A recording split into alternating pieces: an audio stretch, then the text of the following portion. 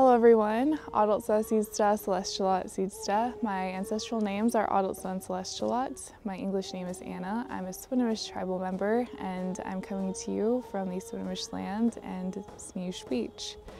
And today I will be talking about the moon of the silver salmon. Much of this moon takes place during September, and during this moon, silver salmon, also called coho salmon, are fished. The other salmon runs continue in the bays and rivers. Large quantities of salmon are smoked and dried to be stored for winter use. Late summer berries reach their peak ripeness and are harvested during this moon. These fruits are mashed, dried, and used for pemmican. During this moon and the one before, seeds used for trading and storing for next year's planting are collected. A traditional diet is dependent upon resources that are seasonally available, making preservation of these foods very important. Seed saving and the role seed saving played in a traditional economic system were important in the past and is still practiced today. Some of the seeds that are harvestable during this time include nettle seed, and these pair very well with lavender. It helps offset the energy that nettle seed does give you. Nettle seed is also known as nature's Red Bull. A couple other fruits and berries that are harvestable during this time include rosehip, and rosehips can be dried and infused in honey. You can make them into a jam, and you can also enjoy them as tea. And another fruit that is harvestable is our friend crabapple. And crabapple can be canned or dried for winter use. Other preservation methods will now be demonstrated by Jordan Johnston in filleting salmon and Regina and Gail with soapberry. My name is Jordan Johnston. I'm here at Northwest Indian College at the Swinomish Reservation during the moon of the silver salmon. Today we're going to show you how to fillet salmon, how to can salmon, and if we have some fish eggs, we'll make some ikira, which is just salmon caviar. Very easy process to do. So first, you're gonna cut right here, right behind the pectoral fin, probably about a 30-degree angle, I would say. It doesn't have to be perfect. And right here, you can see we have some salmon eggs. So we're just gonna be really gentle, cutting open her belly. Obviously, you don't want to damage anything. Nice. And here, you can see, perfect, gorgeous salmon eggs. And then just cut the egg sac.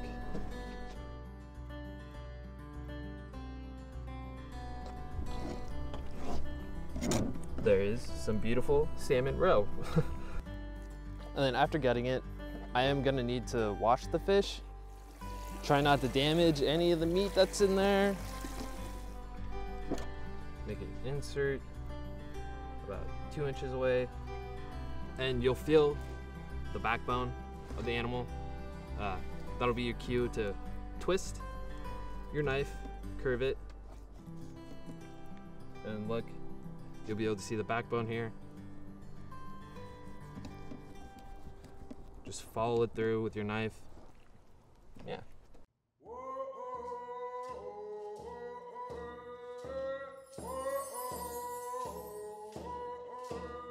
Canning it, you're gonna want to cut them into about 1.5 inches, 2 inches, I would say.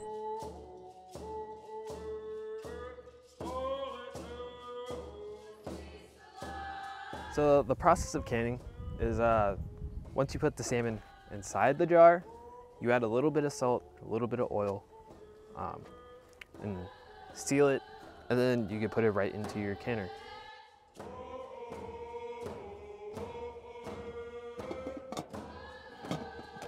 So you're gonna want it all the way up to 10. That's the pressure you're gonna want it for, at 10 for 90 minutes. And then you are good to go. And that's canning. So right now, we have our beautiful salmon eggs, our salmon roe. So right now we're gonna be washing them thoroughly with water, just to get rid of any bacteria. So we have a jug of warm water, and that'll help separate the eggs from the embryo. It just makes it easier to pull apart. So do a quick dip.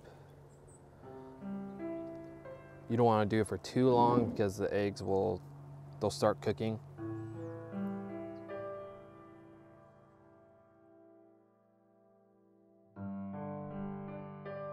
So after you get all of them off the embryo, you salt them for 15 minutes in the fridge, take them out, rinse them, salt again, and then you're gonna leave those in there for another 45 minutes. And then after that 45 minutes, they should be good to go. The sisters Gail and Regina are First Nations from Canada, and their word for soapberry is hoosham, but in Lachute our word for soapberry is swasib. My name's Regina Zabatel, and I am from Canada. I am from a little town called Squiloch, and that's Pavilion, BC. And I'm gonna talk about hoosham, soapberry. My name is Gail Caillou. My Indian name is Laquia, and I come to make juice out of the hoosham. Hoosham is a little orange, sometimes red berry that grows on little bushes, and it helps with the stomach, and it has the vitamins in it and everything that, pretty well everything that the body needs. We pick them in June, July, and August. We can pick them, depending on what level of ground and that you're on. And we pick it, we wash it, and we cook it. And then we take and I use a pillowcase, a cotton pillowcase, and we squeeze it. We squeeze all the juice out of them, and then we reboil. Some people put sugar in theirs when they make it. I like mine without the sugar. You have to have a grease-free bowl and a grease-free thingamabarber here. Every time you make it, it's never, you can't really measure because everything is just by how you want it or who makes the hoosham. And then you add a little water, and then you beat. Yeah, I really believe if everybody were to go back to live like we did 50 years ago, they lived like we grew up, there'd be lots of healthy people around. The people knew what the medicines looked like and what to do with them, and they taught the children. And nowadays, kids don't even know. Everything's a weed to them.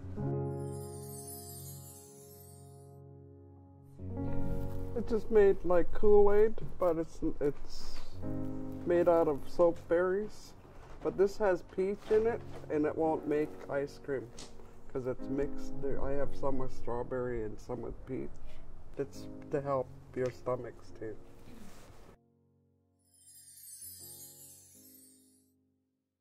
Kokwalaku was generations back. She was the chief's daughter, and she was the most beautiful woman in the village, and loved to sing every day. She would always go to the water and she would sing her songs and, you know, help gather the seafoods and whatnot. And this aroused the spirit of the water. And every day he would come out, he would listen to her sing, tell her how beautiful she was, and tell her how he loved to hear her sing. And you know, he kept doing that every day, and then he'd come out farther and farther out of the water, and pretty soon he was, you know, standing next to her and telling her how much he loved her and wanted to marry her. And you know, Kokwalaku, knowing that if she agreed to do this, that she would have to leave her people, said, I don't know if I can do that, and besides, you have to ask my father, the chief, for my hand. And so the spirit of the water came out in full body form. Had seaweed, had barnacles on his body and everything. You can see he was part of the water. But he walked into the village and he asked the chief for Kokwalaku's hand in marriage, and just angered the chief. said, no, being my only daughter, I can't let you marry her because I know you'll take her away from me. And so the spirit of the water also got angry and left. And when he left, he said he was going to take the seafoods with him, the shrimp, the fish, the salmon, whatever else that we would gather out of the water. He took that with him. I don't know how much time went by, but I know our elders were getting weak from not getting food, and our kids were also not growing properly, not getting nutrition.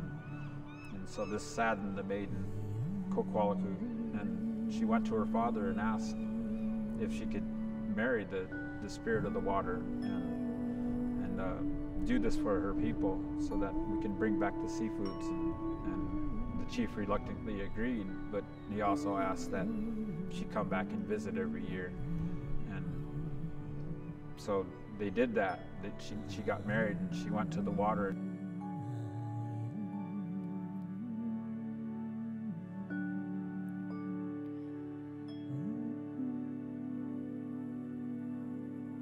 And every year she came back.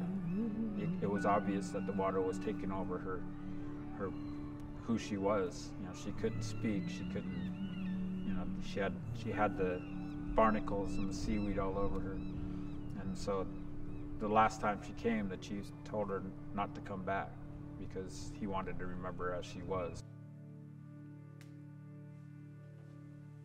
Another thing we were told, you can see her in the water. If you look down and you see the seaweed flowing in the water, that's the spirit of Kokwalaku, showing herself to us and letting us know that she's still protecting us and still taking care of her people, doing what she did. I just wanted to thank the salmon. It was a sacrifice that we got from somewhere, a creator out there that gave us all this abundance of nature. We have fish, we have crab, we have clams, we have oysters. We have a lot of resources out here, and when you respect it and give it time and give it life, it will flourish and it will give back to you. This fish has given us meat, it's given us eggs, it's given us a learning experience, and it's given us more life and a way to cherish it and respect it. We're gonna give it back to where it came from and say thanks.